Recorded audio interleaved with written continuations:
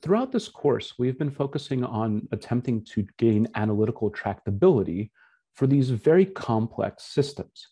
And that requires reducing them, modeling them, ignoring all sorts of higher order effects in order to get something that we can write down with paper and pencil or symbolically crunch on a computer and get as close as possible to closed form equations.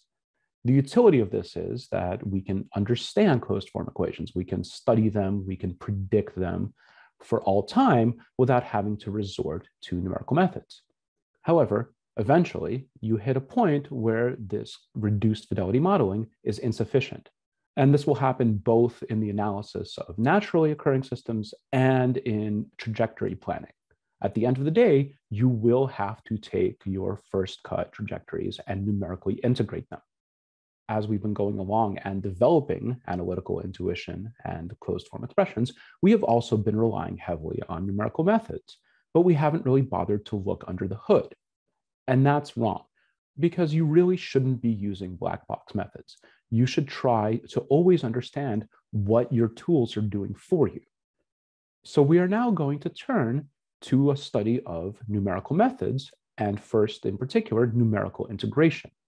And we are going to begin with a review of numerical integration for initial value problems. An initial value problem is stated formally as follows. For some state vector x, which is a collection of n real values, we have an initial condition, x evaluated at a time t naught is equal to some state vector x naught, and we have a function f, which maps real values and time to another set of real values, such that f of the vector x and time gives you the time derivative of x. We wish to find the state evaluated at some arbitrary time t, where t is within the initial condition, t naught, and goes to positive or negative infinity. So we can integrate forwards in time, or we can integrate backwards in time. For our systems, this independent variable is always time, but in general, it can be anything. The first question we have to ask ourselves is, how do we know whether there exists a solution at all? The answer to this is given by something called the Picard-Lindelof, or also the Cauchy-Lipschitz theorem.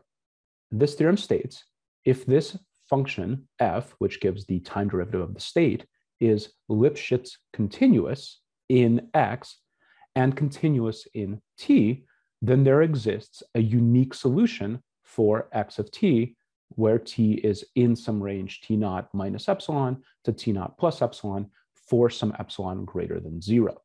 So there's a lot going on in this definition. Let's unpack it piece by piece. This function f has to be Lipschitz continuous. A real valued function f that maps from a real value to a real value is called Lipschitz continuous if there exists a real positive constant, let's say k, such that the difference, the absolute difference between f evaluated at some value x1 and f evaluated at some value x2 is going to be smaller or equal to this constant k times the absolute difference between x1 and x2 for all pairs x1 and x2. What this is telling you is that we can consider this function to be this Lipschitz continuous thing if we can map the difference between the function evaluation on two different values to arbitrarily small intervals. So we have a function, it's well behaved in this fashion, such that it's Lipschitz continuous, and it is also continuous in time. And therefore, we can find a solution for anything in this range by once again bracketing it to some arbitrary values between these epsilons. The sketch of the proof of this is as follows.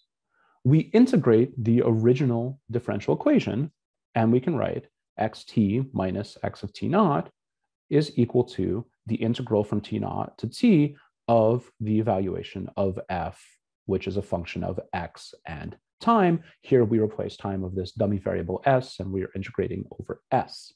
The true solution, which we will call phi of t, can be approximated iteratively via a process known as Picard iteration. So in this process, we take iterants of phi sub k, evaluated at time t, And the kth plus 1 iterant is going to be given by the initial conditions, our x naught values, plus the integral from t naught to t of our function f evaluated at the previous iterant of phi sub k of s and s over ds. If this function f of x of t happens to be independent of time, if f of x t is just f of x, then we would be able to solve this via numerical quadrature. Otherwise, we have to model the dependence on time. We can do so by expanding x about the point x of t sub k, t sub k. And what that will look like is phi, recall the true solution at some time tk plus 1, will be phi at t sub k plus the integral from tk to tk plus 1 of our function f evaluated on phi and s integrated over s. So note now that this is a different iterant. Previously, we were iterating on the value of phi itself. Now we are iterating on the evaluation of phi at different time points. From this, we write our expansion in a Taylor series as usual, and it takes this form. So phi evaluated at the next time point, tk plus 1, looks like phi at t sub k, plus the difference between tk plus 1 and t sub k, which we will call delta t, times the first partial in phi in time, evaluated at the previous time point, t sub k, plus delta t squared over 2 times the second derivative of phi in t at tk, plus higher order terms of order delta t cubed and onwards. So we can directly adapt this to an iterative scheme for evaluating our state as time flows along. And if we just do this to first order, then we can write down two linearized schemes. The first being xk plus 1 is equal to xk plus delta t times our function evaluated at xk and tk. And this is the forward Euler method. And this is an explicit method because it is evaluating f on things that we already know. We have our current state xk, and so we are evaluating f on the thing that we know about. Or alternatively, we can write down the same kind of scheme, except we can evaluate our function at the next iterant time point, f of xk plus 1, tk plus 1. This is known as the backward Euler method, and this is implicit because we would have to invert this function, usually iteratively, sometimes if we're lucky analytically, in order to be able to propagate this forward. So we now have methods for approximating how our state is being propagated along by our dynamics, by this gradient function f. How do we quantify the error in this approximation? Because remember, this is an approximation. We have taken just the linearization of the true dynamics here, or of the true mathematical process that is carrying our state along. And so we need to be able to figure out exactly how much error we're introducing by dropping these higher order terms.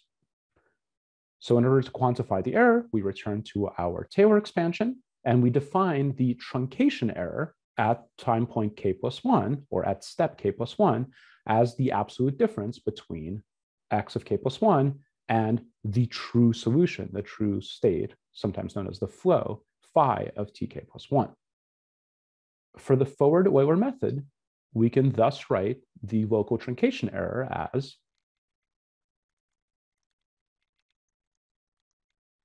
the absolute value of x of k plus 1 plus delta t times our function f evaluated at x sub k t sub k. So this is what our forward Euler method is producing for the next step. And then we are subtracting the expansion of the true solution. So minus phi of tk minus delta t times f evaluated at phi of tk and tk minus delta t squared over 2 times the second partial of phi in time evaluated at tk plus the higher order terms, which we will kind of ignore from now on. By the Cauchy-Schwarz inequality, we can write that is the local truncation error at k plus 1 is less than or equal to the local truncation error at the previous time step, e sub k, which, recall, we can write as xk minus phi at t sub k, absolute value, plus the absolute difference between the function evaluated at x sub k, t sub k, minus f of phi at tk times delta t, plus the second order term, delta t squared over 2, times the absolute value of the second derivative in phi in time evaluated at t sub k.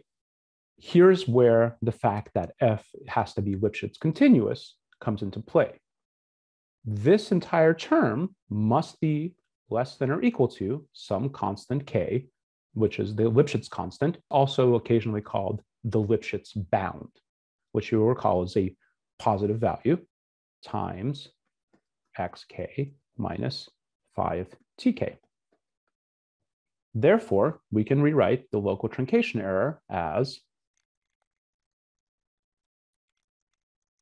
e of k plus 1 is less than or equal to e sub k plus the Lipschitz bound, capital K, times e sub k times delta t plus m delta t squared over 2, where m is defined as the maximum value over all time of the second partial of phi in time.